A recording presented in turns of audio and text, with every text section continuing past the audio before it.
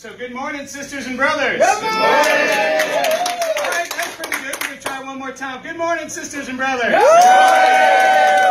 My name is David Broder. I'm incredibly proud to serve as the president of SEIU Virginia 512, and I'm even more excited to be known as the dad of Avery here. Right there. Strong women elected to office, I could not agree more. Yeah. And we are so glad to be here. I am so proud to be here with my union sisters and brothers, with the Loudoun County employees, the Fairfax County employees, and the home care providers of SEIU Virginia 512. We're here to proud to be here on behalf of our sisters and brothers at SEIU 32 BJ, of SEIU Local 500, and really excited to be here with our sisters and brothers from UFCW Local 400. I'm going to be very brief because we are here this morning to hear from the next Congresswoman from the 10th. I just want to check in with everybody for a little bit. Do you believe that working people should make a living wage? Yes. That all our kids should be able to grow up, go to college, and not be saddled with debt? Yes. Do you believe that all working families deserve paid leave? Yes. And do you believe that every person, that everyone, deserves quality, affordable health care? Yes.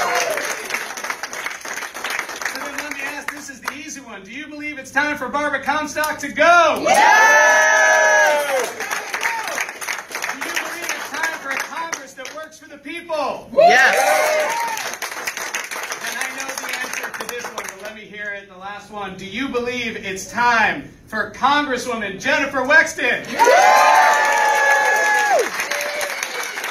So with that, let me introduce you again to the next Congresswoman from the 10th District, Jennifer Wexton.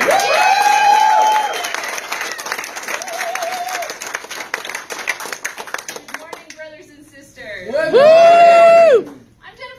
And I'm going to repeal and replace Barbara Comstock. I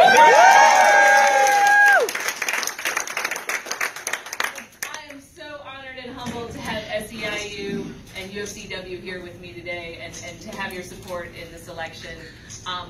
We have really a special relationship, having worked together over many years, and I have seen all the wonderful work that you guys do, how you fight for the least among us and to make sure that everyone gets a living wage, access to affordable quality health care.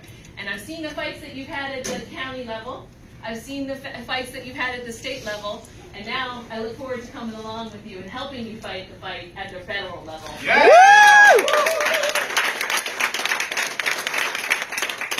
I think we can all agree that these are challenging times for our country. These are challenging times for working people.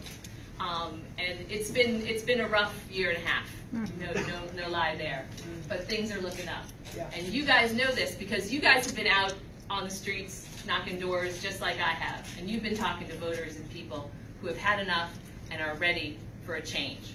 Well, guess what? Change is coming.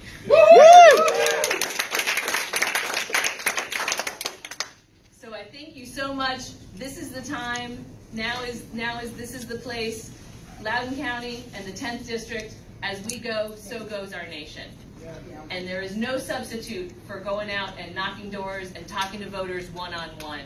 So I thank you guys so much for everything that you've done. I will be here right with you, fighting the fight every step of the way during this election and after I'm elected to Congress. So thank you so much. Let's go knock some doors.